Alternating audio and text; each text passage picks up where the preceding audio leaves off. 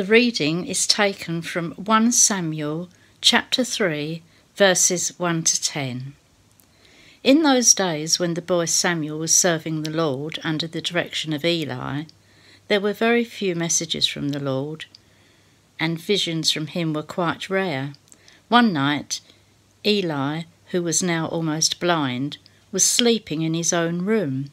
Samuel was sleeping in the sanctuary, where the sacred covenant box was. Before dawn, while the lamp was still burning, the Lord called Samuel. He answered, "Yes, sir," and ran to Eli and said, "You called me, and here I am."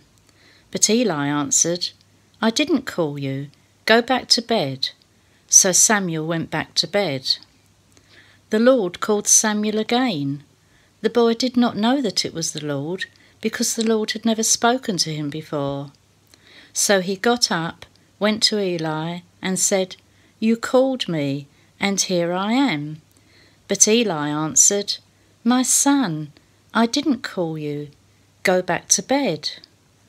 The Lord called Samuel a third time. He got up, went to Eli, and said, "You called me, and here I am." Then Eli realized that it was the Lord who was calling the boy. So he said to him, "Go back to bed, and if he calls you again, say, 'Speak, Lord, your servant is listening.'" So Samuel went back to bed. The Lord came and stood there and called as he had before, "Samuel, Samuel." Samuel answered, "Speak, your servant is listening." This is the word of the Lord. Thanks be to God.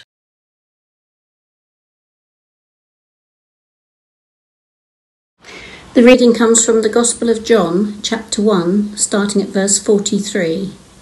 Jesus calls Philip and Nathanael. The next day, Jesus decided to go to Galilee. He found Philip and said to him, "Come with me." Philip was from Bethsaida, the town where Andrew and Peter lived. Philip found Nathanael and told him, "We have found the one whom Moses wrote about in the book of the law, and whom the prophets also wrote about. He is Jesus, son of Joseph, from Nazareth." "Can anything good come from Nazareth?" Nathanael asked. "Come and see," answered Philip. When Jesus saw Nathanael coming to him, he said about him, "Here is a real Israelite. There is nothing false in him." Nathanael asked him, "How do you know me?" Jesus answered, "I saw you when you were under the fig tree, before Philip called you." "Teacher," answered Nathanael, "you are the Son of God. You are the King of Israel." Jesus said, "Do you believe just because I told you I saw you when you were under a fig tree? You will see much greater things than this." And he said to them, "I am telling you the truth. You will see heaven open and God's angels going up and coming down on the Son of Man." This is the word of the Lord. Thanks be to God.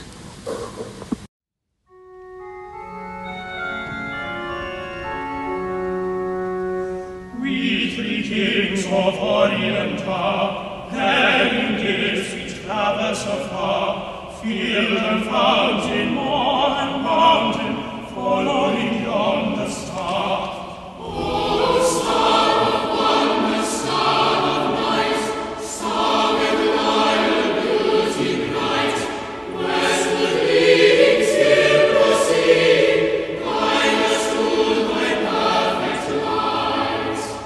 Born a king on Bethlehem plain, God I bring to crown him again, King forever.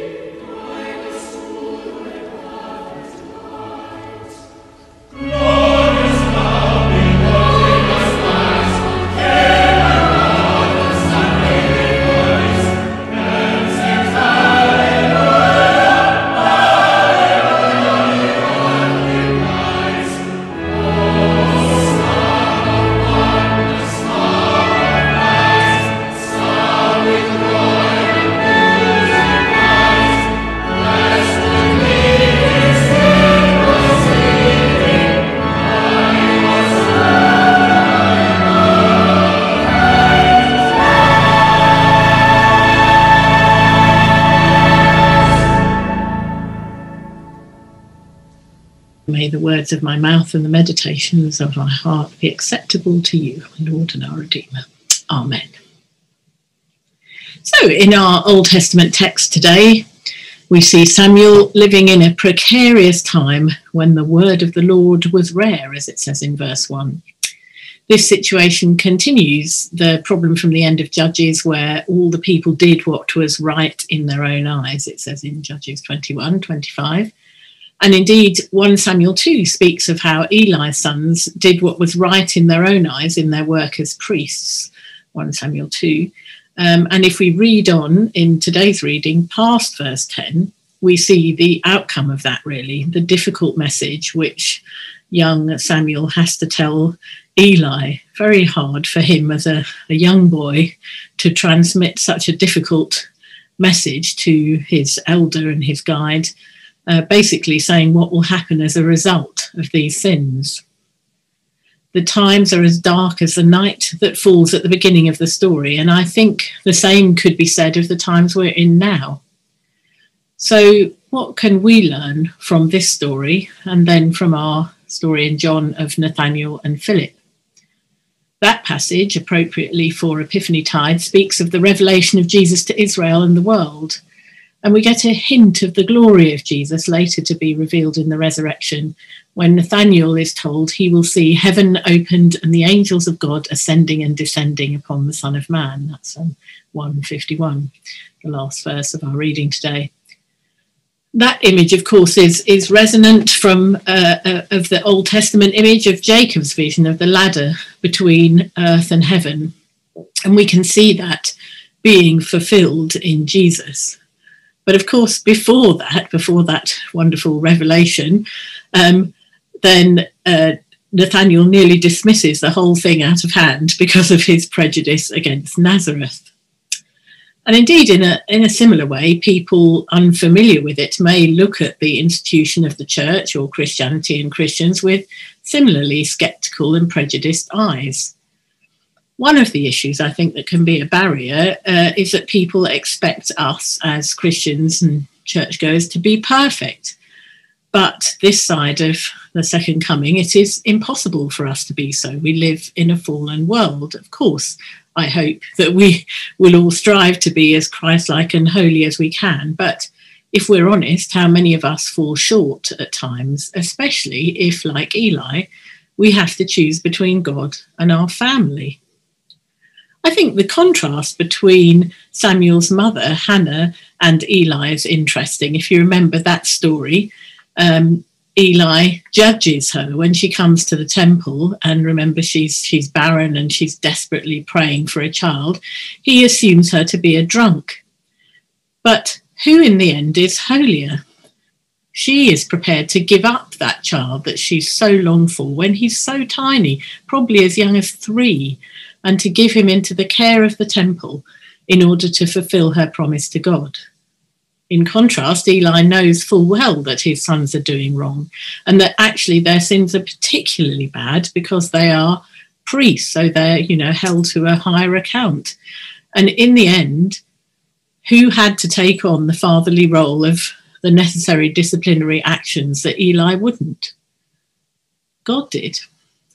Who is the more loving father in reality? Who is the holier person between Eli and Hannah? Hannah, a woman who would have been really derided and despised in that culture for her barrenness, let alone being thought of as a drunk. And yet, despite his flaws, we see in this passage today that Eli still knows God, and he guides and he helps Hannah. And then God still allows him to teach and guide Samuel, who was eventually to become Israel's greatest judge. For it is Eli, as we can see in this reading, who really spots who is calling Samuel and opens his mind to the possibility that God is the one calling him. He instructs and he guides him. Then, even though he may suspect the hardness of God's message to him that's coming, Eli understands that the right thing to do is to encourage Samuel to face his fears and to be absolutely honest in what he says, even though the message will be a hard one to transmit and for Eli to hear. So both texts, I think, teach us something about the danger of being blinded by our preconceptions. In John, we hear how Nathanael is ready to give up on the whole thing when he hears where Jesus comes from, the famous "can anything good come out of Nazareth" line, which I'm sure would have raised laughter in some circles and anger in others at the time. In the story of Samuel, as we've alluded already, we remember when he first sees Samuel's mother, Eli first sees Samuel's mother Hannah, he mistakes her passionate and fervent praying for drunkenness. That's also happens at Pentecost, doesn't it? But he soon realizes his mistake. The boy in the temple, Samuel, is there just because of that encounter. So God often acts in a way which surprises people and appears in unexpected people and places. Why would God choose a baby to be the saviour of the world? Or boys like David or Samuel to be great leaders? Or disgraced women like Hannah or Mary, for that matter? Or aliens or outcasts, or somebody that comes from Nazareth?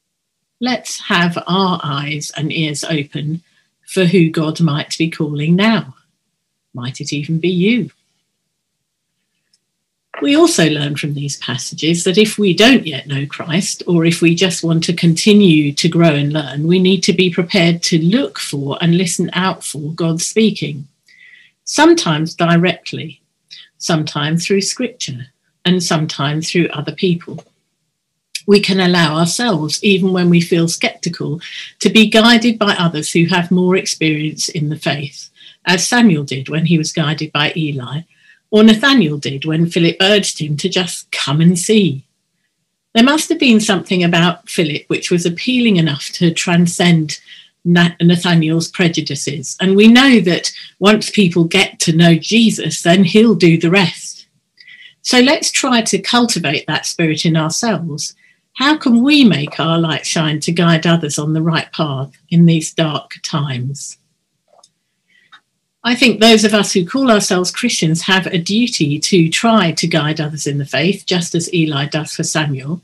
And God can still use us despite our flaws. We might think we're not good enough or learned enough or we don't know enough or whatever, but God can still use us.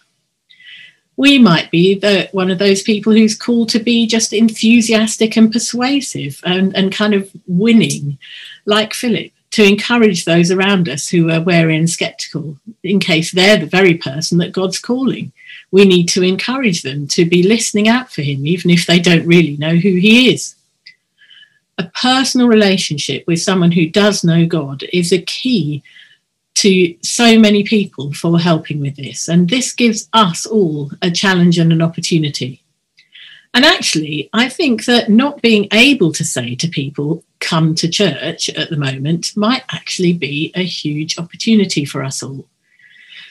Because sometimes inviting someone to church can sort of translate itself as, well, come along and belong to my nice, friendly social club, and that's all I have to do.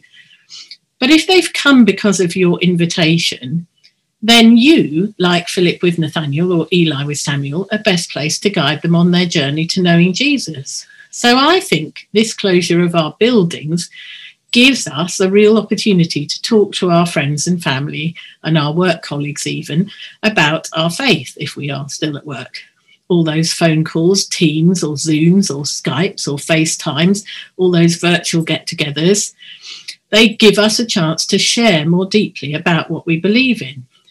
As one commentator said, if we are convinced that Christian faith holds the truth about human life, then we must, in all earnestness, show people how that truth makes sense and is embodied in our own lives, both as individuals and as communities. And indeed, for many of us, it might have been the example of our parents or other family members or friends who, in their own lives, presented a coherent witness to the faith that convinced us of the truth of the Christian faith. John reminds us today that it's not only marvellous signs that lead to faith. Jesus prayed that his disciples might be one so that the world might believe, 17:21. Thus, faith comes about when people see, witness, people see communities, families, churches, and even larger communities living out in unity the truth of the gospel and offering people a coherent vision for life. Wherever we are, we have the chance to share this vision. So let's do it.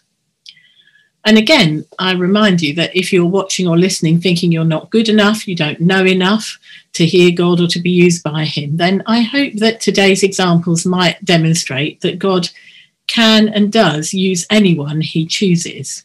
We just have to say, "Here I am, Lord," and be prepared to listen and to learn, and not to be afraid to speak the truth. And then God will equip us, he'll give us what we need. So let's not let our preconceptions blind us to God's truth and the real transforming presence of Christ who changes everything. God chooses to come through the humble, the despised, the lowly, what two famous commentators on the Gospel of John call the offence of the incarnation. Who's God calling today who we might be dismissing, or who might be dismissive of us and our faith, but to whom we can say, "Come and see"? Who can we lead to the gospel truth through our words and actions? This might not always be easy, but it is immensely worthwhile, and it is life-changing. God's call often involves working to change human systems that are broken, leading down difficult paths, but he'll help us with that too. God's call sometimes comes when we least expect it, and often to those we least expect. He is a God of surprises. So we as the church need to be like Eli, encouraging everyone to hear the voice that calls them forth into who they're created to be. At the same time, we need to help each other to tell the truth, even when that's hard to hear. So we've got an opportunity, especially those who've got more time on our hands, to use it to be encouragers and guides. Even those who are on the front lines, who are exhausted, overworked, afraid, you too can show the love of God through your words and deeds to those around you. I think every single one of us can be a light in the darkness, however small, to show people the way. For Jesus says, "I am the way and the truth and the life, and no one comes to the Father except through me." So let's help more people to find him. Let's say today, "Here I am, Lord. I'm listening. Send me." Amen.